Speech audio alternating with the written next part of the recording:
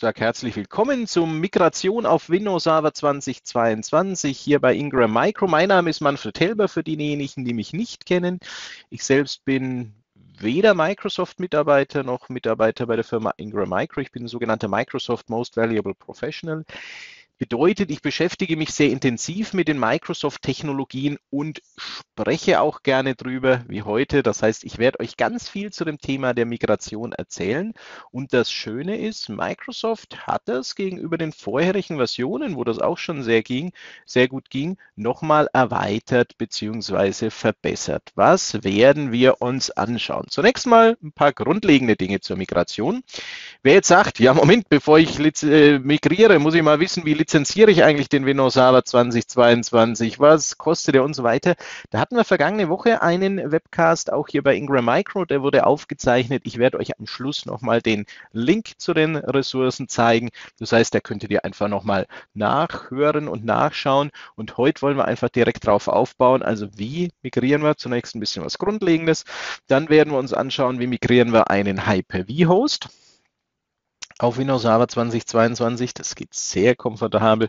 Wie migrieren wir einen File-Server? Wie migrieren wir eine komplette Domäne? Und was gibt es sonst noch für Migrationsszenarien? Also da haben wir dann vielleicht sicher noch ein bisschen Zeit für eure Szenarien, wenn ihr da was in den Fragen stellt. Also von daher, wenn irgendwo eine komplexere Frage von euch kommt und ich stelle die so ans Ende, nicht wundern, die kommt dann noch dort in den weiteren Migrationsszenarien und ich habe auch noch ein paar spannende Dinge dabei. Was mir zum Thema der Migration ganz wichtig ist, dass wir darüber sprechen. Es gibt zunächst mal ja zwei grundlegende Varianten, wie migriere ich auf eine neue Version oder wie wechsle ich. Lassen wir mal den technischen Begriff weg. Wie steige ich auf eine neue Windows Server Version um? Die eine Variante ist, ich mache ein sogenanntes In-Place Upgrade. In-Place Upgrade bedeutet, ich behalte meine Server-Hardware, wenn wir jetzt mal von Hardware sprechen, das könnte aber natürlich auch eine virtuelle Maschine sein. Also ich behalte meine Server-Hardware, ich behalte alle Einstellungen bei und ich wechsle auf dieser Hardware von einer früheren Windows Server Version auf die aktuelle Windows Server Version und ich behalte alles bei, was da drauf ist. Jetzt ist das natürlich perfekt, wenn ich eine Umgebung hatte, da habe ich Windows Server 2019 installiert, das ist eine top aktuelle Hardware und ich stelle die jetzt um auf Windows Server 2022. Das ist auch perfekt für eine virtuelle Maschine, weil bei der virtuellen Maschine, ja, da habe ich zwar auch eine Hardware, aber wenn die Hardware nicht mehr zeitgemäß ist, dann konfiguriere ich der virtuellen Maschine ein paar zusätzliche virtuelle CPUs, dann konfiguriere ich der virtuellen Maschine einfach ein paar zusätzliche Memory-Module virtuell und alles ist fein an der Stelle. Bedeutet also, in der virtuellen Maschine ist dieses In-Place-Upgrade auch sehr unkompliziert. Wo ich es nicht machen würde, wenn ich einen physischen Server mit Windows Server 2012 oder 2012 Release 2 hätte, also eine Hardware, die vielleicht schon 10 Jahre alt ist und die dann jetzt in place auf Windows Server 2022 umstellen. Weil da würde ich sicher auch die Hardware dann austauschen an der Stelle. Also in-place Upgrade, denke ich, kann man sich vorstellen, sonst gerne einfach nochmal anfragen. Was es dann auch noch gibt, ist die sogenannte Side-by-Side-Migration. Das heißt, ich stelle das neue System neben das vorhandene System und versuche, alle Einstellungen auf dieses neue System umzuziehen. Das ist zum Beispiel perfekt, wenn ein In-Place-Upgrade nicht möglich ist, wegen irgendwelcher Rahmenbedingungen oder wenn ich zum Beispiel die Hardware wechseln möchte. Wenn ich sage, ich habe genau das Problem, ich habe einen Server, den möchte ich umstellen auf Windows Server 2022 und die Hardware ist aber zu alt. Könnte im Fall einer virtuellen Maschine zum Beispiel sein, ich habe eine virtuelle Maschine, die ist als Generation 1 VM konfiguriert und ich möchte die umstellen auf Generation 2. Da gibt es verschiedene Vorgehensweisen. Die beste wäre über eine Side-by-Side-Migration. Muss man also abwägen, muss man sich anschauen. Man kann vereinfacht, denke ich, sagen, das In-Place-Upgrade, wenn es möglich ist, macht mir weniger Arbeit, weil da installiere ich, technisch nicht richtig gesprochen, aber wird etwas vereinfacht dargestellt. Da installiere ich einfach über ein vorhandenes Windows ein neueres drüber und alles ist wie vorher danach. Die Side-by-Side-Migration ermöglicht mir größere Versionssprünge, ermöglicht mir flexiblere Migrationsszenarien, ist aber auch ein bisschen aufwendiger. Und beide Themen werden heute zum Sprechen kommen. Was ich aber grundsätzlich beachten muss, naja, wann migriere ich und wo migriere ich hin? Ihr seht jetzt auf dem folgenden Slide keinen Windows Server 2022, weil hier geht es um die Systeme, von denen ich wegmigriere. Und da sollten wir unbedingt darauf achten, dass so ein Windows Server 2012 und 2012 Release 2 im Oktober 2023 End of Support gehen. Das heißt, da ist dann wirklich das Support-Ende. Ja, ich werde immer wieder darauf angesprochen, ich kann das doch verlängern, das ist richtig, aber ich gebe dort so viel Geld aus, dass sich das aus meiner Sicht nicht rechnet. Ganz anderes Thema, kurz um einen Vergleich zu ziehen, was kostet mich das mit den Extended Security Updates? Stellt euch vor, ihr habt ein Auto. Und jetzt ist das Auto irgendwann mal alt und ihr habt die Variante, dieses alte Auto nochmal durch den TÜV zu bringen, dass es also länger supported wird. Und die Kosten dafür, dass es durch den TÜV durchkommt, was ich alles an Reparaturen machen muss, ist aber so viel wie das identische Fahrzeug in der aktuellsten Modellversion kosten würde. Würdet ihr doch wahrscheinlich sagen, naja, dann nehme ich doch das Neue, da habe ich wieder Garantie drauf, alles gut. Diejenigen, die Extended Security Updates für Windows Server kaufen, das sind diejenigen, die dann entscheiden würden und sagen würden, naja, nee, ich mache den alten Wagen nochmal flott und ich investiere die gleiche Summe, was das neue kosten würde, um den ein weiteres Jahr fahren zu können. Und nach dem Jahr ist dann aber nicht alles gut, sondern nach dem Jahr investiere ich nochmal die Summe des Neupreises, damit ich ein weiteres Jahr das nutzen kann. Und das mache ich dann nochmal. Das heißt, 3 Jahre kriege ich Extended Security Updates und ich kaufe in der Zeit kalkulatorisch circa 3 Mal, das stimmt nicht ganz, das ist irgendwie 2,6 oder 2,7 Mal die neue Produktversion. Also betriebswirtschaftlich aus meiner Sicht absolut nicht sinnvoll. Jetzt könnte man beim Auto noch sagen, naja, das ist aber doch nachhaltiger, wenn ich das so mache. Bei der Software trifft das nicht zu, weil die Software, die ja, verursacht jetzt hier nichts, was recycelt werden muss oder ähnliches. Und bei der Software ist wirklich, ich schleppe mir diese alten Sachen weiter mit. Aber von daher könnte es noch Kunden geben, die heute Windows Server 2008 einsetzen, weil da gab es natürlich auch Extended Security Updates. Meine Message an euch: Ich würde euch nicht empfehlen, darauf hinzuarbeiten, sondern ich würde euch empfehlen, darauf hinzuarbeiten, dass ich zum erweiterten Support-Enddatum keine dieser Versionen mehr beim Kunden habe, sondern dass die alle migriert sind. Und eigentlich ist meine große Empfehlung sogar immer eine ganz andere. Ich empfehle immer und sage, schaut doch, dass ihr im Mainstream-Support seid. Weil im Mainstream-Support habe ich einfach viel, viel mehr Unterstützungsoptionen. Naja, und wenn ich nach meiner Empfehlung gehe, dann sehen wir, der Mainstream-Support ist für Windows Server 2012, 2012 Release 2 schon abgelaufen. Für den Windows Server 2016 läuft er am 11.01.2022 aus. Das heißt, ich selbst würde für meine Systeme spätestens zum 11.01.2022 alles von Windows Server 2016 wegmigriert haben und auch nichts Älteres mehr haben. Das ist aber nur eine Empfehlung von mir. Jetzt dürftet ihr nicht sagen, oh, Microsoft sagt das so und so. Das ist eine Manfred Helber Empfehlung. Das ist keine Microsoft-Aussage. Die Microsoft-Aussage ist, ihr bekommt bis zum erweiterten Enddatum Security Updates und Hotfixes.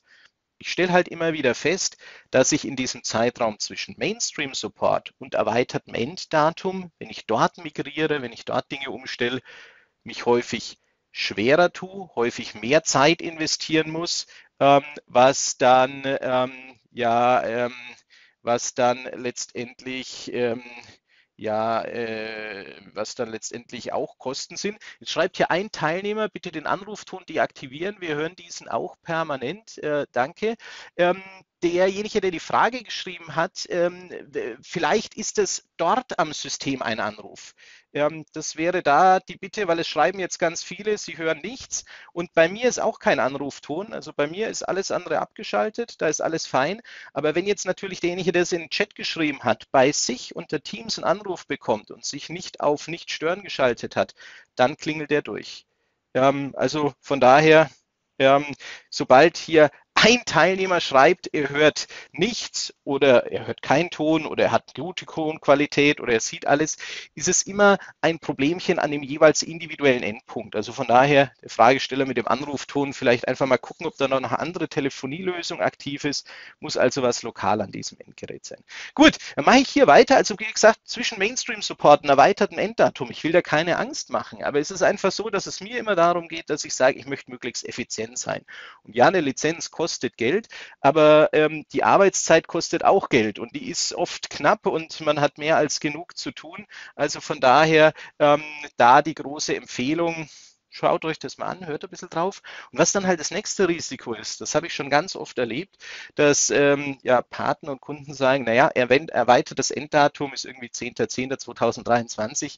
Da fangen wir an mit den Migrationen 2023. Und dann wird man ja, aus irgendeinem Grund nicht fertig, weil es doch eine Inkompatibilität gibt, weil die Migration nicht so reibungslos läuft, wie ich es gleich zeige. Wobei bei mir auch nicht ausgeschlossen ist, dass dann irgendwo mal was hängt. So eine Migration ist immer eine kritische Sache, aber da einfach dran denken, dass man genug Puffer hat.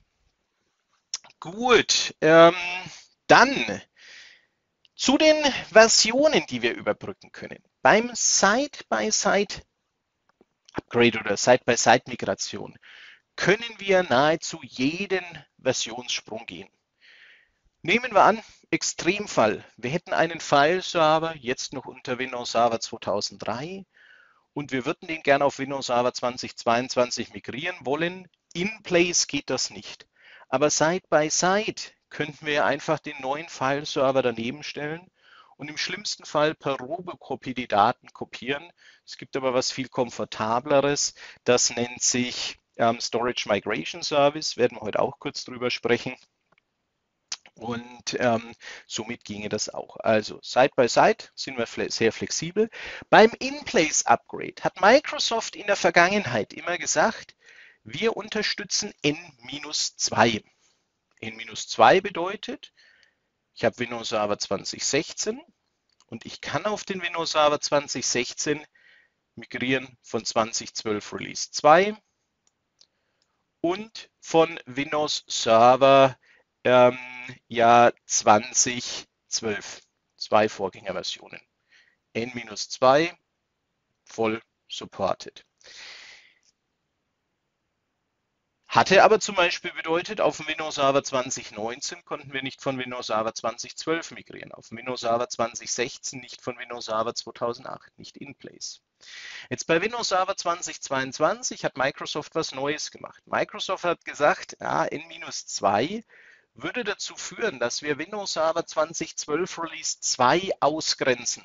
Und Windows Server 2012 Release 2 war ein extrem beliebtes Betriebssystem.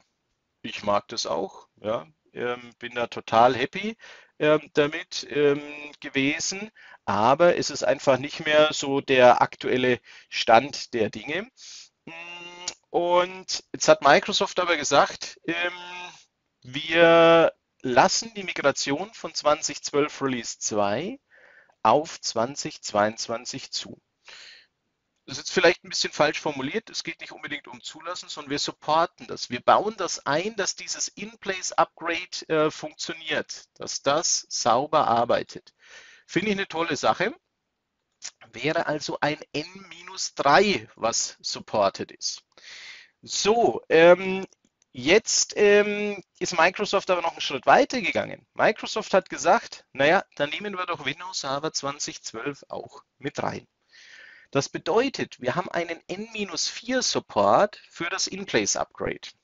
Jetzt hatten wir vorhin das Thema mit der Hardware. Wenn ich einen alten Hardware-basierten Windows Server 2012 Server habe, würde ich kein In-Place-Upgrade machen, weil da braucht ihr, um einigermaßen zeitgemäß unterwegs zu sein, nicht nur die neue Software, sondern auch eine neue Hardware. Aber stellt euch vor, ihr habt VMs mit Windows Server 2012 und ihr wollt ihn nicht neu machen. Ihr wollt dort einfach nur ein neues Betriebssystem draufbringen. Dann ist das eine interessante Option. Ihr werdet aber schon feststellen, das In-Place-Upgrade von 2019 auf 2022 läuft ganz problemlos. Von Windows Server 2016 auf 2022 läuft ganz problemlos. Von 2012 R2 auf 2022 läuft, aber Allein das Aktualisieren des alten Systems dauert schon mal ewig, weil einfach der ganze Update-Mechanismus dahinter ein anderer ist. Und beim Windows Server 2012 ist das nochmal aufwendiger. Also immer auch kurz überlegen oder kurz mal schauen, ist das so wirklich effizient? Naja, und wir schauen uns das mal an in einer kleinen Live-Demo. Und naja, ich muss immer ein bisschen auf die Zeit schauen, dass wir da auch einigermaßen durchkommen. Das bedeutet, ich spiele jetzt vielleicht nicht jedes Szenario durch. Ihr dürft mir glauben, dass das von dem Windows Server 2019 und von dem Windows Server 2016 funktioniert mit dem In-Place-Upgrade. Ich möchte aber mal insbesondere auf den Windows Server 2012 Release 2 gehen, weil ich glaube, dass das einfach ein System, was sehr viele einsetzen ist. Mein persönlicher Eindruck war, Windows Server 2012 war für viele Partner und Kunden so ein bisschen das Windows Vista oder das Windows 8. Das wollte irgendwie nicht alle haben. Man hat da noch ein bisschen abgewartet. Auf Windows Server 2012 Release 2 war ein riesen Run da und das war ja auch berechtigt. Hyper-V hatte dort unheimlich viele spannende neue Features. Es gab im Storage-Bereich unheimlich viele spannende neue Features. Also eine absolut coole Version von Windows Server und deswegen habe ich die jetzt mal herausgezogen, um exemplarisch zu zeigen, ein In-Place-Upgrade. Das heißt, wir haben hier ein Windows Server 2012 Release 2. Das ist bei mir in der Arbeitsgruppe, dürfte aber in der Domäne sein. Der hat ein bisschen was installiert. Wenn ihr einen speziellen Rollenwunsch habt, können wir den auch installieren dort. Ich habe den zum Print-Server gemacht und ich habe den zum File-Server gemacht. Also das ist so ein klassischer File-Server. Der sagt mir gerade, er hat einen Pending Restart. Dann machen wir das doch gleich mal. Und zwar in Verbindung mit einem Domain-Join, weil ich gehe davon aus, bei den meisten von euch dürfte so ein System in der Domäne sein. Und das habe ich bei mir bloß nicht gemacht, weil sonst müsste ich den jedes Mal wieder rausschmeißen. Also ich habe für die Live-Demo dann einfach ein bisschen mehr Aufwand. Aber nachdem der jetzt sowieso einen Neustart will, der hat wahrscheinlich im Hintergrund irgendwelche Updates installiert oder sowas, packen wir den auch gleich noch in die Domäne mit rein. Da haben wir den Proof auch noch, also ein 2012 Release 2 System. Bin mir sicher, jeder von euch hat irgendwo, oder viele von euch, jeder darf ich nicht sagen, aber viele von euch haben irgendwo Kundenszenarien, wo solche Systeme auch noch im Einsatz sind. Und ich hatte erwähnt, die sind nicht mehr Mainstream-Support, also ich würde jetzt mit denen nicht noch 2 Jahre warten, sondern ich würde diese Kunden jetzt adressieren und würde sagen, Mensch, wir sollten aber mit der Migration anfangen, weil im letzten Termin hatte ich noch etwas dazu gesagt, im Bereich der Volumenlizenzen gab es schon eine Preisanpassung bei Windows Server 2022. Aber die OEM-Lizenzen, die ja im Windows Server-Umfeld alle Funktionalitäten bieten, die sind preislich noch auf dem alten Niveau und zwar bis Ende Januar 2022. Also da lohnt sich jetzt gleich doppelt zu migrieren, da lohnt sich doppelt umzustellen. Gut, mein Server startet neu, Screen ist wieder da, 2012 Release 2, so hat er damals ausgesehen und jetzt melden wir uns doch gleich an der Domain an. Ich nehme einen Administrator @mhdemolab.de, so heißt das bei mir immer.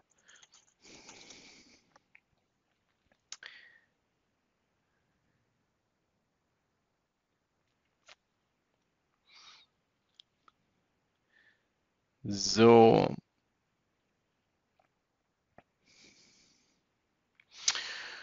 Also Rollen habe ich was installiert, habe ich gesagt. Ich kann mir hier vielleicht mal noch so einen Ordner auf den Desktop legen, dass wir sehen, es bleibt auch das Profil. Ich mache dort mal einen Demo 01 Ordner. Und jetzt ist es so, beim In-Place Upgrade starte ich immer die vorherige Windows-Version, die ich gerade in Betrieb habe, also bei mir der Windows Server 2012 Release 2 und ich starte dort das Setup der neueren Windows-Version. Und ich habe hier gemountet das Installationsmedium von Windows Server 2022. Das starte ich hier mal. Der wird sich dann auch irgendwo mal als Windows Server 2022 melden. Das Wichtige ist, das Windows muss laufen. Also ich dürfte nicht von dieser Windows Server 2022 ISO oder von der DVD direkt booten, sondern ich muss das alte Windows starten, starte dort das Setup, wenn ich ein In-Place-Upgrade durchführen möchte. Jetzt wähle ich hier Change How Setup, Downloads, Drivers und so weiter und ich sage nicht jetzt. Das lasst ihr bitte auf Download, Updates, Drivers und Optional Features. Das dauert dann zwar ein bisschen länger, aber es hat den riesen Vorteil, dass er euch in das Setup gleich so die alleraktuellsten Updates mit einspielt. Ich will das einfach zeitlich mir hier sparen, damit wir im Rahmen dieses Webcasts noch das Ergebnis sehen.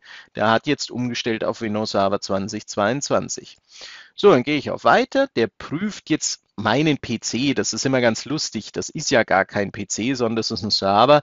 Aber das ist natürlich 1:1 der gleiche Migrationsalgorithmus und Mechanismus, den wir auch am Windows Client haben. Jetzt sagt er mir, ich brauche einen Product Key. Der prüft, kennt ihr bei der Installation natürlich, ob ihr einen Produktschlüssel habt. Ich erkläre ja immer, dass das nichts mit der korrekten Lizenzierung zu tun hat. Das heißt, wenn ich jetzt hier einen Produktschlüssel verwenden würde, der nicht akzeptiert wird, kann es trotzdem sein, dass ich richtig lizenziert bin. Umgekehrt kann sein, ich gebe hier einen Key ein, wo alles funktioniert, und ich bin aber falsch lizenziert. Also immer die Lizenzierung dann nochmal manuell prüfen.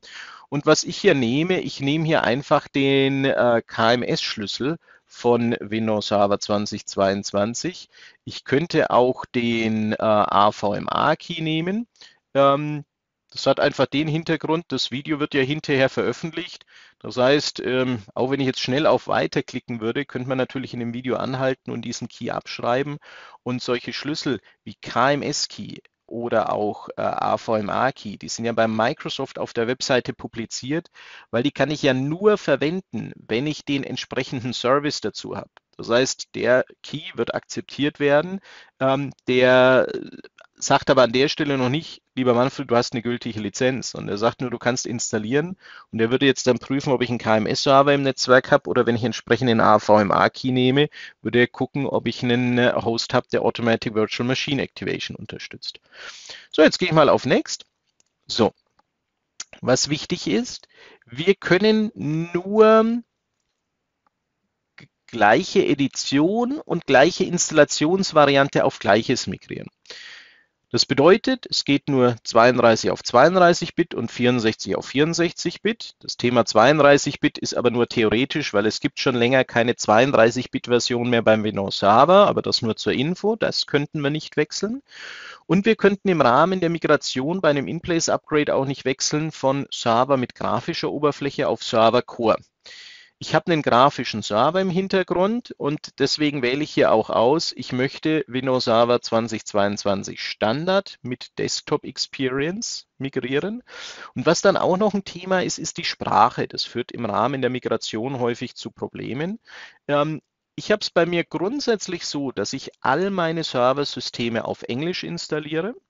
Deswegen kann ich ja trotzdem in der GUI auf Deutsch umschalten und ich kann ja trotzdem mein Tastaturlayout auf Deutsch umschalten. Also ich habe sogar so, ich lasse auch die GUI immer in Englisch. Ich habe nur das Tastaturlayout entsprechend auf Deutsch umgestellt und natürlich so Gebietsschema und solche Dinge. Das heißt, ich muss da immer gar nicht lange überlegen.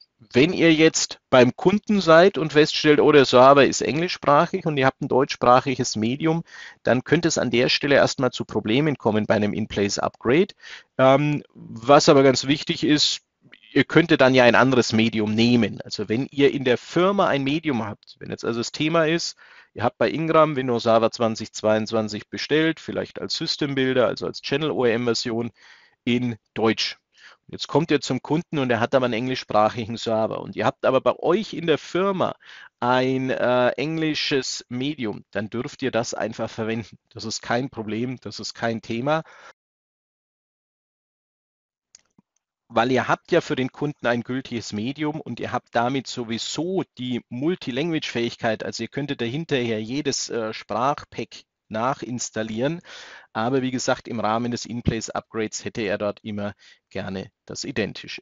So, jetzt gehe ich auf Weiter. So, ich muss natürlich die Lizenzbedingungen annehmen. Und dann kommt eigentlich der wichtige Punkt, weil ihr werdet hier immer auf Weiter klicken können. an dieser Option Choose what to keep. Ja, also wenn ihr nicht lest und einfach auf Next klickt, und das hatte ich kürzlich mal, da hatte ich so einen kleinen Workshop gemacht und ein Teil der Teilnehmer sagte dann irgendwie, ja, da ist jetzt nicht das Erwartete rausgekommen. Es lag genau daran, die haben hier nicht gelesen und irgendwas war da passiert, dass der einfach hier umgeschaltet hatte auf Nothing.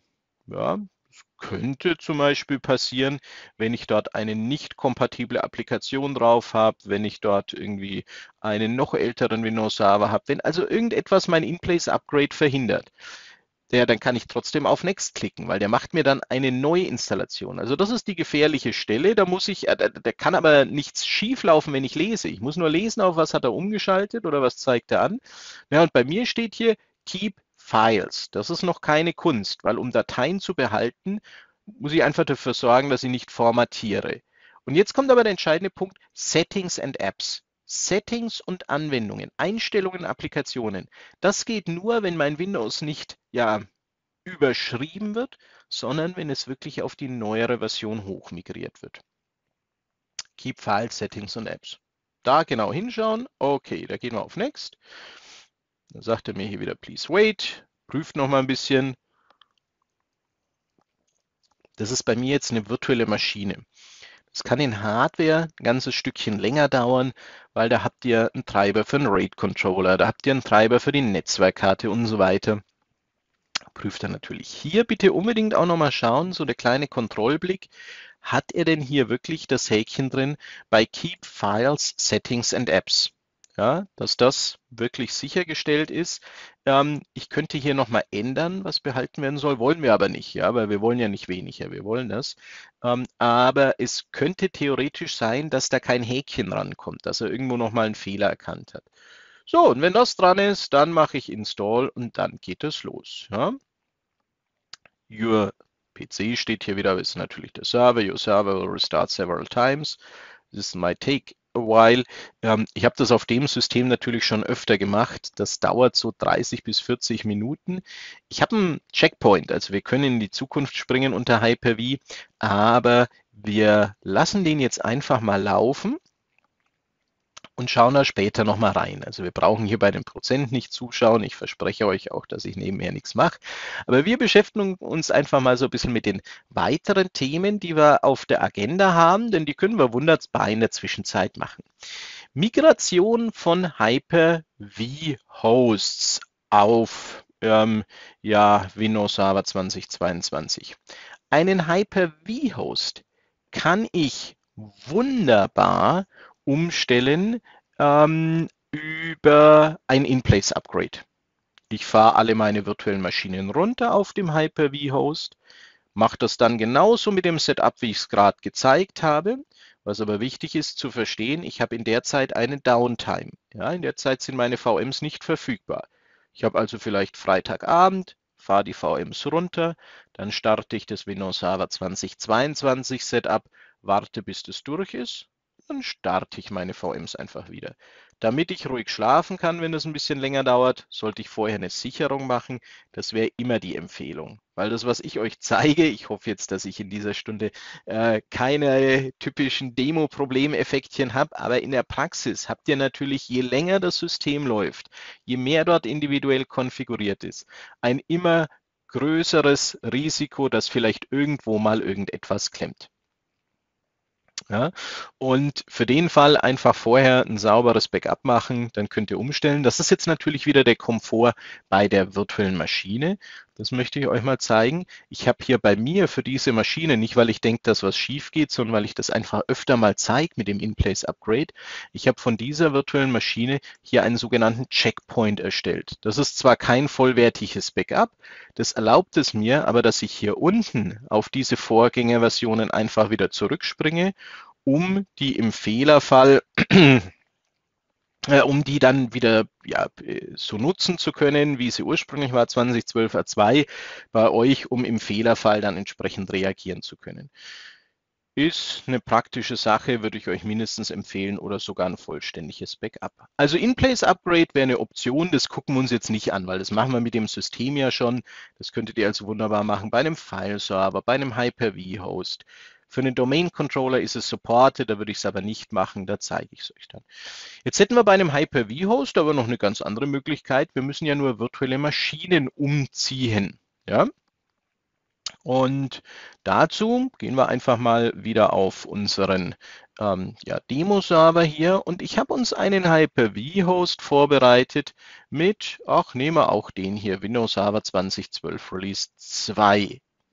Müsste einer sein, wo es eine virtuelle Maschine gibt. Ich verbinde mich hier mal und melde mich dort an. Jetzt könnten wir an dem Thema sein, dass wir sagen, nee, wir wollen die Hardware nicht behalten. Wir wollen da kein In-Place-Upgrade machen. Wir machen den Hyper-V-Host, denjenigen, der die virtuellen Maschinen betreibt, den machen wir neu. Aber wir wollen die VMs rüberziehen. Dann könnte ich hierher gehen und könnte sagen, für diese virtuelle Maschine, ich exportiere die einfach mal. Export ist die einfachste Möglichkeit, eine virtuelle Maschine auf ein anderes System zu übertragen, weil dort viele Dinge, ich sag mal, neutralisiert werden, sodass die virtuelle Maschine auch auf einem anderen Host lauffähig ist. Jetzt schauen wir mal ganz kurz rein, die Rahmenbedingungen der virtuellen Maschine. Wir sehen hier, das ist eine Generation 2 VM. Das ist also die neueste Generation der virtuellen Maschine, obwohl es ein Hyper-V-Host 2012 Release 2 ist. So, und die ist Konfigurationsversion 5.0. Konfigurationsversion 5.0 bedeutet, dass sie von dem Windows Server 2012 Release 2 Host bestimmte Fähigkeiten nutzen kann. Und jetzt brauche ich natürlich einen Zielhost, der mit dieser Konfigurationsversion 5 umgehen kann. Schauen wir uns jetzt gleich mal an, was passiert. Ich exportiere die mal als erstes. Geht ganz einfach. Ich gehe hier auf Export, wähle einen Ordner aus. Ich nenne den mal Export 04. Und dann exportiere ich dorthin. Zack, die Maschine. Das ging mir jetzt ein bisschen schnell. Wir schauen mal rein, ob was drin ist in diesem Export 4 Ordner. Ja, ist drin. Sieht gut aus. Ja, Virtual Hard Disks, Virtual Machines, Virtual Hard Disk ist drin. Passt. So, also Export ist durch. Das war irgendwie so schnell, dass ich hier gar nicht den prozentualen Fortschritt gesehen habe. Jetzt gehe ich mal an meinen neuen Hyper-V-Host ran. Den starte ich mir und den habe ich jetzt auch schon unter Windows Server 2022 laufen und zwar als VM in einer Nested Virtualization Konfiguration. Das heißt, in dieser VM ist wiederum Hyper-V aktiv. D114 HV01 ist, ich zeige es euch ganz kurz, ein Windows Server 2022, ist bei mir eine Data Center Edition, aber das ging genauso mit Standard, kein Problem. Da jetzt bloß wichtig, wenn mein Hyper-V-Host eine Data Center Edition ist, dann darf ich dort jede VM hin umziehen über Export-Import oder andere Mechanismen, die nicht neuer ist als die Version, also nicht neuer als Windows Server 2022. Und es darf jede Edition sein. Wenn mein Zielhost ein Windows Server 2022 Standard ist, dann darf ich dort nur Standard-VMs hin umziehen. Und ich muss natürlich immer schauen, ob ich ausreichend viele virtuelle Windows Server Nutzungsrechte habe. Also da gut aufpassen, dass wir da nichts falsch machen an der Stelle. Da bin ich natürlich mit Data Center immer auf der richtigen Seite an der Stelle. Jetzt wollen wir dort die virtuelle Maschine importieren. Naja, das machen wir. Da gehe ich einfach mal auf mein D114 HV 2012 R2. Dort haben wir den Export 04 Ordner erstellt. Den kopiere ich mir hier und den füge ich ein in meinem Ordner V. So, jetzt muss ich mir noch überlegen, ob der Export heißen soll oder vielleicht nenne ich den auch VMs 02 oder sowas in der Richtung, weil wir werden gleich sehen, beim Import gibt es unterschiedliche Optionen. Ich mache einen Import der virtuellen Maschine, habe dort einen kleinen Assistenten und ich gehe dort jetzt auf mein Laufwerk V in den Ordner VMs 02, wähle diese 2012 R2 NVM01 aus. und sehe, da ist die virtuelle Maschine drin. Dann gibt es jetzt 3 Importtypen und der schnellste ist einfach, dass ich sage, ich registriere die virtuelle Maschine in place. Dann wird die aber dort ausgeführt, wo sie gerade liegt. Das ist ein bisschen gefährlich, wenn ihr in der Praxis nicht über ja, das Netzwerk irgendwie diese Daten hin und her kopiert, sondern wenn ihr es zum Beispiel über eine USB-Platte macht. Ihr habt die virtuelle Maschine auf eine USB-Festplatte exportiert und jetzt wählt ihr die erste Option, dann läuft die nach dem Importieren technisch gesehen von der USB-Platte. Ja, dann wird die dort ausgeführt. Dann müsste ich alternativ sagen, Restore Virtual Machine, weil bei Restore Virtual Machine wird die virtuelle Maschine auch an eine neue Speicherlokation, an einen neuen Speicherort kopiert. Ich bin immer ein großer Fan davon, die zuerst an das richtige Ziel zu kopieren. Ich hätte die jetzt also auch nochmal kopieren können. Ich habe meinen Ordner einfach in VMs02 umbenannt. So, jetzt gehe ich auf Weiter. Das heißt, die kann von dort aus direkt laufen. Die auf Weiter und Finish. So, jetzt habe ich eine virtuelle Maschine. Die ist aus. Und jetzt stellen wir was fest. Da hat sich was in der Konfigurationsversion geändert. So, die ist nämlich Konfigurationsversion 8, die ist aber weiterhin Generation 2. Warum? Der Windows Server 2022 hat die älteste unterstützte Konfigurationsversion 8. Das würde bedeuten, eine virtuelle Maschine von Windows Server 2012 Release 2 zum Beispiel, könnte ich dort nicht ausführen. Aber beim Import sagt er einfach, ich hebe die virtuelle Maschine hoch auf die älteste Konfigurationsversion, die ich noch supporte. Das sind 3 Versionen dazwischen, das ist richtig, aber das ist die einzige Chance, sie ausführbar zu machen. Und so eine Konfigurationsversion fügt neue Optionen bei den Settings hinzu. Das heißt, in einer neueren Konfigurationsversion habe ich typischerweise hier unter den Settings andere Möglichkeiten, erweiterte Möglichkeiten, überarbeitete Möglichkeiten. Jetzt ist es aber so, 8.0 ist nicht die neueste Konfigurationsversion, sondern ich könnte hierher gehen über einen Rechtsklick und könnte sagen, nochmal manuell Upgrade Configuration Version. Wenn ich das mache, dann sagt er mir hier, ja, bist du sicher? Das könnte Probleme mit irgendwelchen Checkpoints geben. Jetzt sage ich, ja, ich möchte es aktualisieren. Und dann sehen wir, der ist auf einer Version 10 jetzt hochgegangen. Ich kann nicht mehr zurückgehen. Also ein Downgrade geht nicht zurück. Aber jetzt sehen wir Konfigurationsversion 10 und wir sehen hier an der Stelle, naja, die Generation ist bei 2 geblieben und er macht das aber nicht automatisch auf die 10 hoch, weil vielleicht will ich das gar nicht. Vielleicht will ich die virtuelle Maschine ja hier mal exportieren und an dem 2019er Host wieder bereitstellen oder sowas in der Richtung. Das heißt, hoch geht immer, runter, da gibt es gewisse Einschränkungen. Das kennt ihr ja bei vielen Dingen. Wenn ihr eine neuere Version habt, könnt ihr meistens das ältere nutzen. Aber wenn ihr etwas unter der neueren Version konfiguriert habt, könnt ihr es nicht immer auf die ältere Version zurückbringen. Und deswegen ist der Mechanismus hier beim Import ebenso, dass er sagt, ich versuche den kleinsten gemeinsamen Nenner zu stellen. Und das ist eben die Konfigurationsversion 8. Und die weiteren Schritte, die überlasse ich dann dem Administrator. Das ist, wie ich das gerade gezeigt hatte. Also das wäre ein Weg, Export, Import.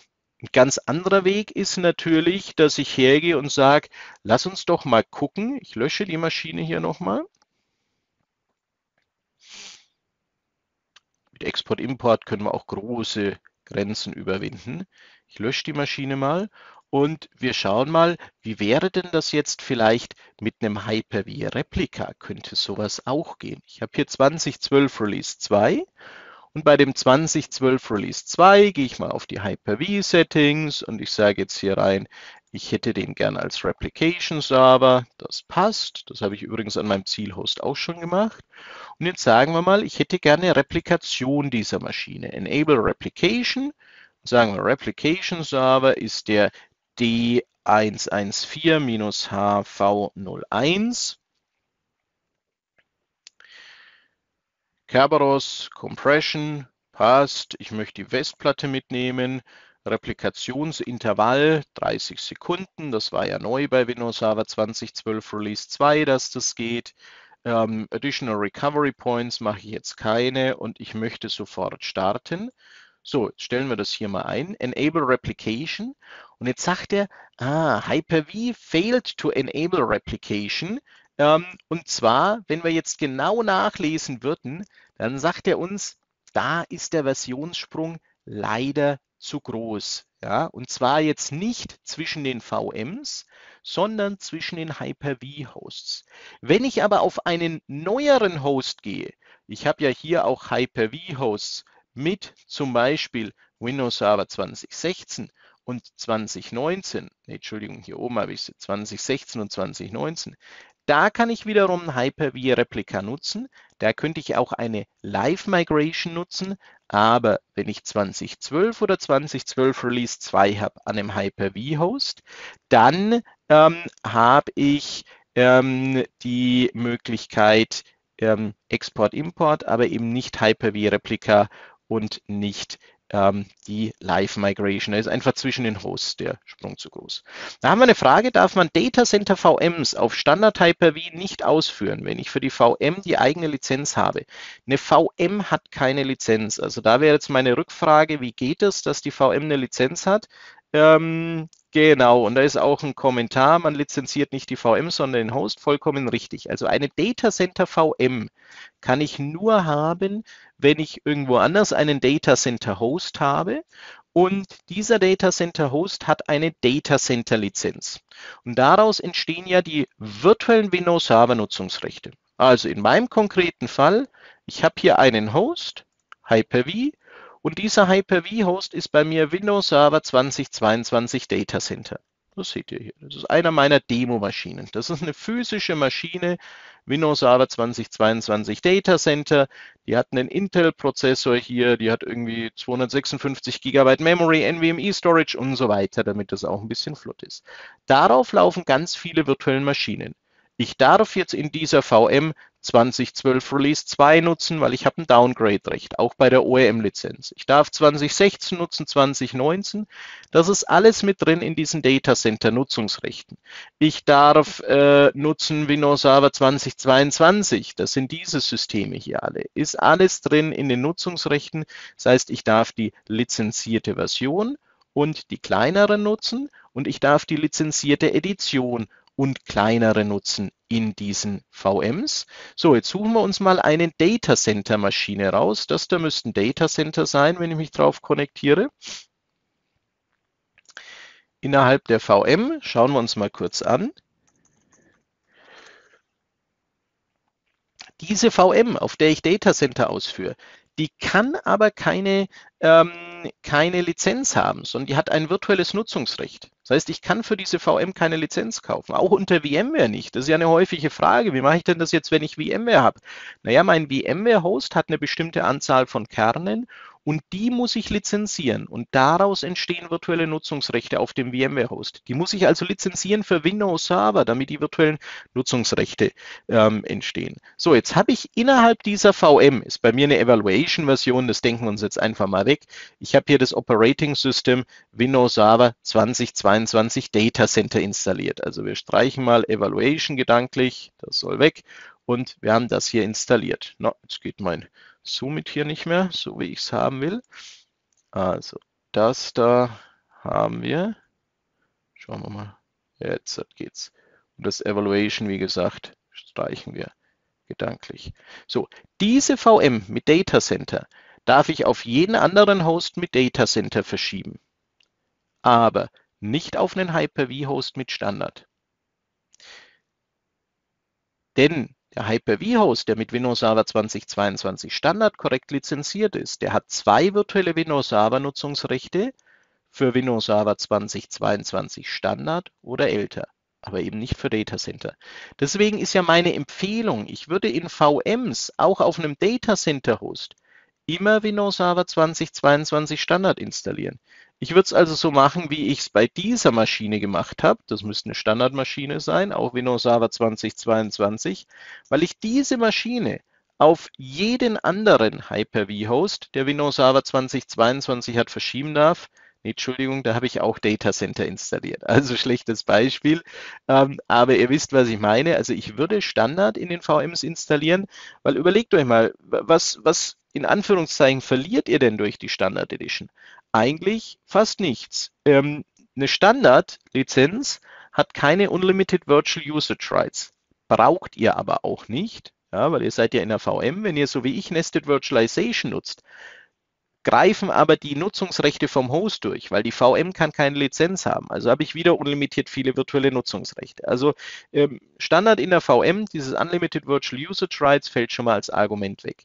Dann Software-Defined Networking brauche ich typischerweise in der VM auch nicht. Und Storage Spaces Direct nutze ich häufig in VMs, um es zu zeigen. In der Praxis ist das aber etwas, was ich auf dem physischen Server mache. Also von daher, Empfehlung ist, in VMs auch auf einem Data Center Host immer Windows Server Standard zu installieren. Hat noch einen weiteren Grund, wenn ich merken sollte, dass ich doch eins dieser Features brauche, die ich erwähnt habe, dann kann ich Standard auf Data Center umstellen ohne Neuinstallation. Umgekehrt geht es nicht. Um von einem Data Center auf einen Standard zu kommen, müsste ich neu installieren. Gut, Hyper-V-Hosts habe ich gezeigt, haben wir hoffentlich geklärt. Sonst fragt gerne einfach nochmal. Das ist also herzlich willkommen und durch solche Fragen kann man dann natürlich auch immer vielleicht vorhandene Missverständnisse ausräumen. Migration von Fileservern auf Windows Server 2022 geht super über In-Place Upgrade, was wir uns jetzt dann am Schluss nochmal anschauen, was jetzt gerade läuft auf einer meiner Maschinen. Es gibt allerdings auch einen Ingram-Webcast, den wir aufgezeichnet haben vom 27. April, also ist schon ein paar Monate her, aber es funktioniert immer noch genauso.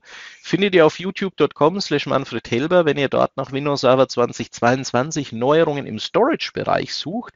Da habe ich eine Live-Demo drin. Die schaffen wir jetzt heute zeitlich leider nicht. Das würde ein bisschen den Rahmen sprengen.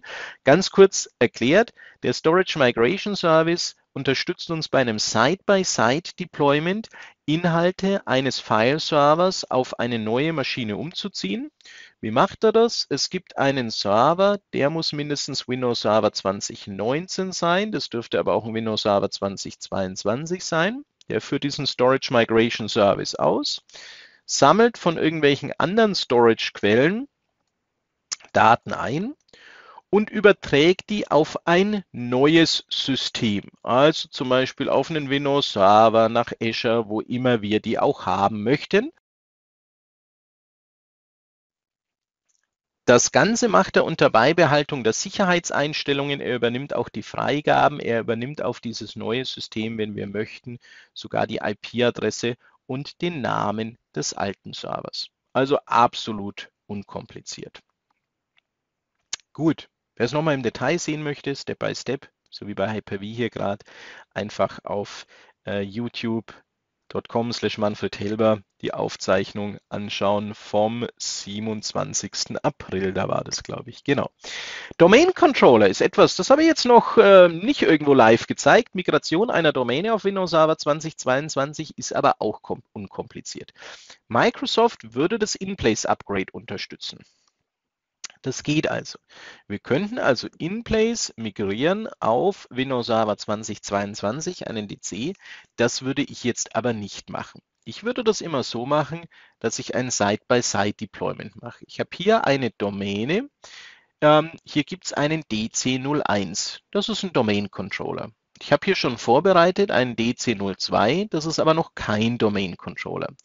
Was ich hier schon vorbereitet habe, ich habe dort schon die Active Directory Domain Services installiert, weil das ist jetzt ja schon seit mehreren Windows Server Generationen so, dass die Installation der Dienste und die Konfiguration unabhängig voneinander sind. Ich möchte jetzt diesen Server, achso, was habe ich auf dem Server schon gemacht? Es ist Windows Server 2022 installiert. Ich habe die Standardversion installiert auf dieser VM. Und ich habe die schon in die Domäne aufgenommen, mhdemolab.de heißt die in diesem Fall auch. Ich habe den aber noch nicht zum Domain Controller konfiguriert. Also der heißt zwar DC02, aber der ist noch kein Domain Controller. Es gibt ja schon lange, lange nicht mehr dieses PDC und BDC, sondern wir haben Domain Controller, die gleichberechtigt sind, wobei unser erster Domain Controller typischerweise die Betriebsmasterrollen hat und diese zusammenstellt. oder zur Verfügung stellt. Wenn wir jetzt hier auf diesen Assistenten zum Konfigurieren des Domain Controllers gehen, dann prüft er ein bisschen die Umgebung. So, und zwar könnte ich jetzt hier Add a Domain Controller to an existing domain machen. Das wäre der richtige Weg. Ich erkläre euch auch gleich warum. Ich möchte jetzt aber mal ganz kurz bewusst einen neuen Forest aufmachen, um euch hier etwas zu zeigen. Ich nenne ihn einfach mal test.de.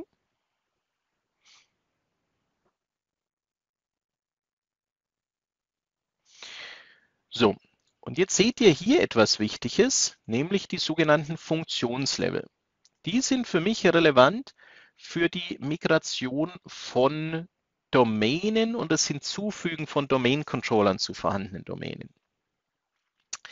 Windows Server 2016 ist der neueste Funktionslevel, den es gibt.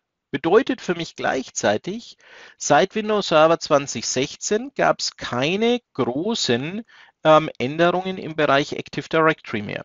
Es war also auf jeden Fall nichts, was einen neuen Funktionslevel erfordert hätte. Wir haben aber auch noch den 2008er. Das bedeutet für mich, 2008 ist ja nicht mehr supported, also vergesst es bitte gleich wieder. Aber wenn ihr eine Active Directory Domäne mit Windows Server 2008 hättet, wo ihr diesen Funktionslevel habt, oder ich erkläre es so, dass es gleich richtig wird, dass ihr nichts vergessen müsst.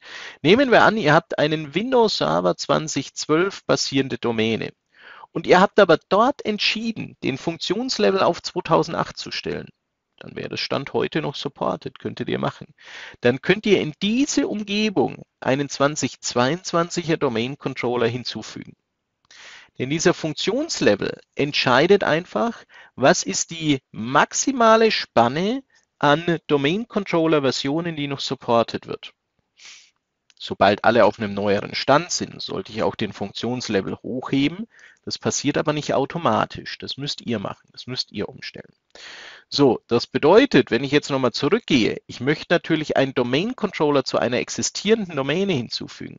Die Domäne heißt mhdemolab.de und das soll dieser Domain Controller ein zusätzlicher Domain Controller werden, soll kein Read-Only Domain Controller werden, sondern ein vollwertiger zusätzlicher Domain Controller.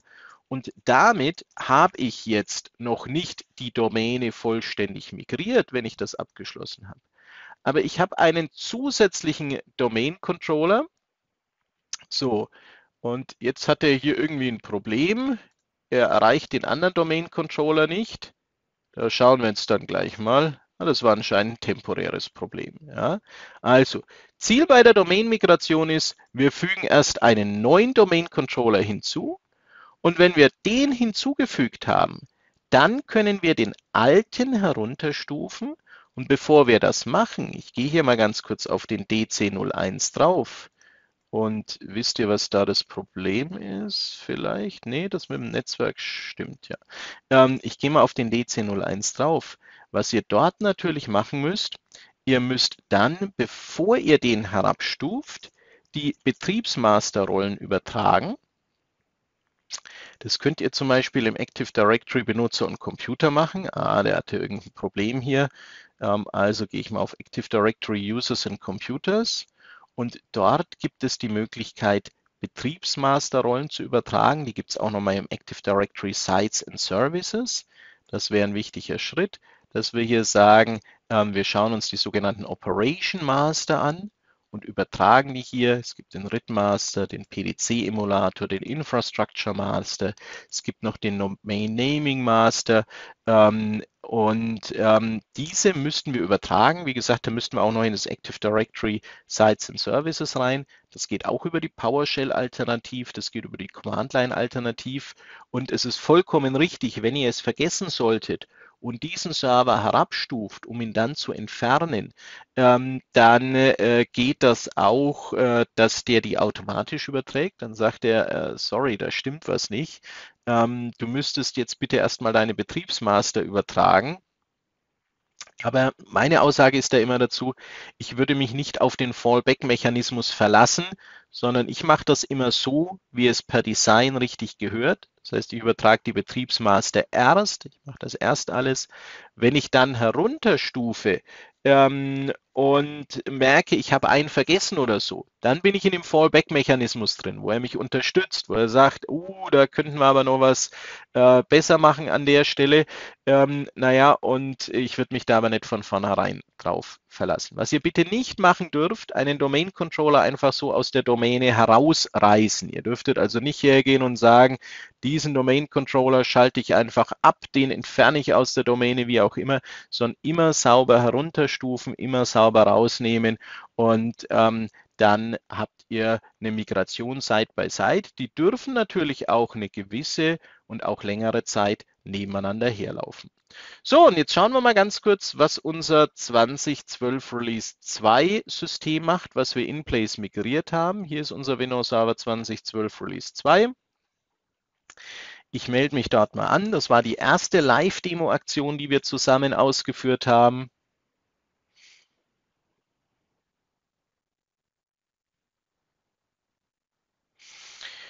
Wir sehen, diesen Demo 01 Ordner gibt es.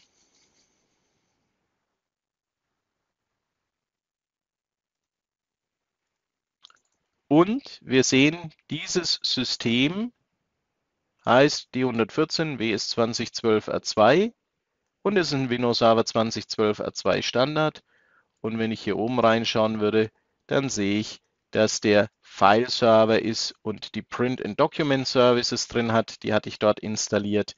Also genauso, wie ich es erwarte, wie ich es mir wünsche. Je mehr Third-Party-Dinge ihr da drauf habt, umso größer ist natürlich das Risiko, dass bei diesem In-Place-Upgrade etwas nicht trifft. Genau, und jetzt haben wir hier noch einen Kommentar. Wenn ich mich recht erinnere, fragt und sagt er nichts, wenn ich den Master runterstufe. Er schiebt die Rollen einfach weg ohne Hinweis. Das ist richtig. Ich bekomme nicht diese große Meldung oder stimmt was nicht, sondern ich bekomme am Schluss die Zusammenfassung, wo drin steht, er überträgt auch die Betriebsmasterrollen noch. Wie gesagt, ich würde mich nicht auf diesen Fallback-Mechanismus verlassen, sondern ich würde das vorab vorbereiten. Aber wenn wir es vergessen sollten, dann hat der Assistent dort auch noch ein Fallback mit drin. Gut, weitere Migrationsszenarien. Es sagte vorhin schon jemand, das Thema Storage Spaces Direct könnte interessant sein.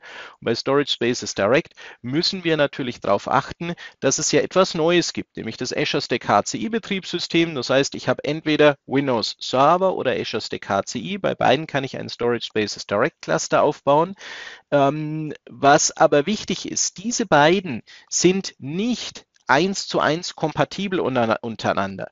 Wir haben es ja vorhin gesehen bei Windows Server 2012 Release 2 auf 2022 konnte ich jetzt nicht, ich habe gezeigt, ein Hyper-V-Replika direkt machen, würde sich aber auch auf eine Live-Migration beziehen. Ich kann also nicht zwischen Azure Stack HCI und Windows Server eine Live-Migration hin und her machen. Ich kann aber natürlich einen Import und Export zwischen diesen Systemen machen. Das funktioniert. Also da bitte nicht verunsichern lassen. Es geht nicht auf dem komfortabelsten Weg, das wäre die Live-Migration, aber es geht über genau den Weg, den ich vorhin gezeigt habe. Export und Import, beziehungsweise was hier gezeigt wird, da steht in der Darstellung ein Robocopy oben drüber. Das wäre dann der Weg, wie wir das Ganze automatisieren können an dieser Stelle. Wenn es darum geht, wie kann ich denn ein Cluster an sich migrieren, dann würde das so den zeitlichen Rahmen ein bisschen sprengen, aber das ist pro Knoten auch ein In-Place-Upgrade. Es gibt die sogenannten Cluster Rolling Upgrades. Da könnten wir auf einem Windows Server 2019 Storage Spaces Direct Cluster die Knoten der Reihe nach auf Windows Server 2022 umstellen und hätten dann einen In-Place aktualisierten 2022 Cluster. Man muss da ein bisschen mehr beachten, als ich in diesen verbleibenden 60 Sekunden erklären kann. Aber es gibt eine sehr schöne Dokumentation dazu. Es funktioniert sehr gut. Ich habe das schon mehrfach in der Praxis erfolgreich jetzt durchgeführt auf die aktuelle 2022er Version. Gut, wenn ihr weitere Informationen sucht, der Sebastian Weiß hat auch gerade ein bisschen was in den Chat geschrieben. an Informationen, zum Beispiel die Windows Server 2022 Landingpage, das ist diese hier, die habe ich jetzt nochmal mit euch geteilt, mit den Editionen, mit Feature-Unterschieden, mit entsprechenden SKUs. Das ist immer super praktisch, da habe ich gleich die Bestellnummer dabei, kann das Produkt gleich ordern. Also das war der Link vom Sebastian. Dann gibt es noch ein Ingram Micro Microsoft Portal und da hat der Sebastian auch noch verwiesen auf weitere Veranstaltungen und eine solche haben wir morgen. Das ist zwar ein ganz anderes Thema, aber morgen wird es ähnlich viele oder vielleicht sogar noch mehr Live-Demos geben als heute. Morgen geht es nämlich um das Thema Autopilot. Und wem das jetzt zu lange ist, das Ganze abzutippen, auch das schreibe ich mal ganz kurz in den Chat. Also falls ihr euch noch nicht angemeldet habt, macht das doch einfach gerne noch kostenfrei. Autopilot-Session morgen. Es ist eine Deep Dive Live Demo Session, das heißt, wie heute auch ganz wenig Slides, nur ganz kurz erklärt, was ist es und dann geht es in den Autopilot rein, euch einfach mal zeigen, was sind dort alles für Schritte notwendig, wo muss ich ein bisschen drauf achten, wo sind so ein bisschen die Kniffe. Da freue ich mich, wenn ihr wieder dabei seid, auch um 10 Uhr. Link habe ich in den Chat gepostet. Und wenn ihr von heute und vom letzten Termin die Aufzeichnung sucht, gerne youtube.com/Manfred Helber und natürlich die Ingram Micro Microsoft Portalseite. Da habt ihr das dann auch nochmal verlinkt und könnt dort nochmal drauf zugreifen. Und wenn ihr sagt, ich habe da aber noch Fragen, die drüber hinausgehen, dann dürft ihr die gerne jetzt in den Chat schreiben. Und wenn es um das ganze Thema Lizenzen, Verfügbarkeit, Pricing und ähnliches geht, meldet euch doch gerne beim Sebastian Weiß, der ist auch mit dem Call. E-Mail-Adresse habt ihr stehen, sebastian.weiß@ingrammicro.com. Der unterstützt dann dort gerne und leitet euch auch bei Bedarf an Kolleginnen und Kollegen weiter. Und damit sage ich euch vielen, vielen Dank, dass ihr dabei wart. Ich hoffe, es hat euch Spaß gemacht. Ich konnte eure Fragen beantworten und damit wünsche ich euch einen schönen Tag. Und ich freue mich natürlich sehr, wenn wir uns morgen um 10 Uhr nochmal zum Thema Autopilot sehen. Macht es gut, bis dahin, tschüss.